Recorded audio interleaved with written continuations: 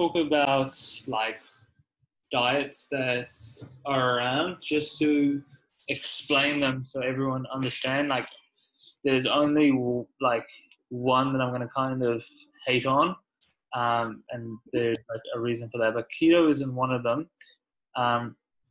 So like keto's like a diet that's became popular lately, and all the diets seem to. There's a few of them that seem to rotate since I've been in the fitness industry. So keto is one that's popular. It's been popular for the last 2 or 3 years. So it's pretty much a high-fat diet, medium protein, and pretty much no carbs. Yeah.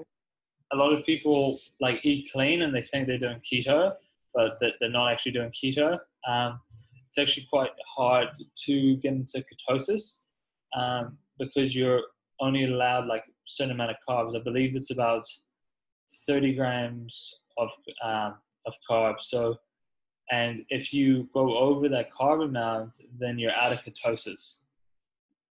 Right. So it's actually pretty hard to get into ketosis, and then you can easily be like snapped out of it.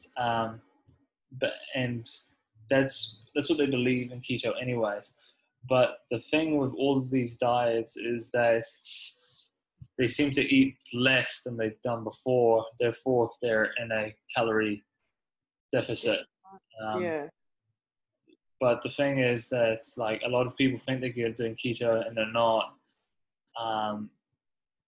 And then like for example, if you put the wrong sauce and that sauce just happens to have carbs in it, then like the whole thing, like the whole idea like doesn't work anymore.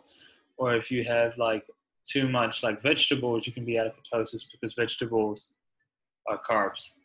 Carbs, yeah. So I thought to touch on that because a lot of people ask me about that. Then